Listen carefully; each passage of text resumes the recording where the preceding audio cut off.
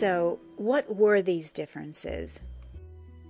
First of all, Pasteur stated that diseases arise from outside the body, while Béchamp said they come from inside the body.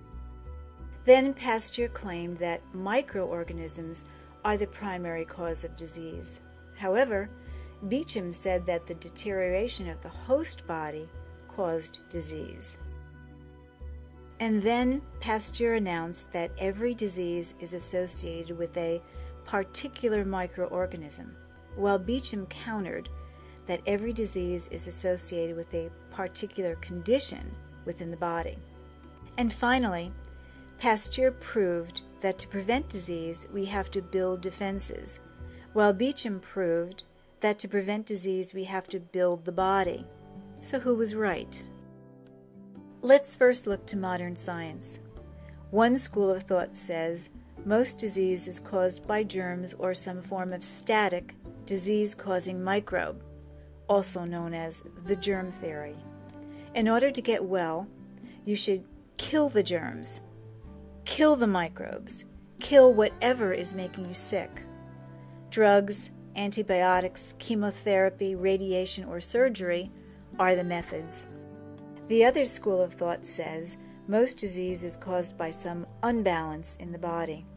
The unbalance occurs in some nutritional, electrical, structural, toxicological, or biological equation. In order to get well, you need to reestablish balance in your body by working with your body, not against it. If the germ theory were 100% correct, then why, when we constantly breathe in 14,000 germs per hour, are we not always sick? Have you ever wondered, if germs were the only answer to all sicknesses, then why do only a few people get sick in an exposed group while others are not affected at all, even if they drank and ate the same food, breathed the same air, or touched the same things?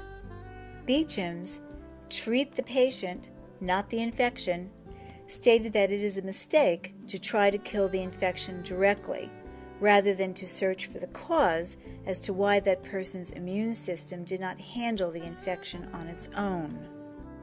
The theory is that disease, or an unbalance in the body, causes germs. If we simply restore balance, removing the conditions upon which germs thrive, we can conquer disease. Eastern and natural medicine rely heavily on his work. Surprisingly, on his deathbed, Pasteur claimed that Béchamp was right.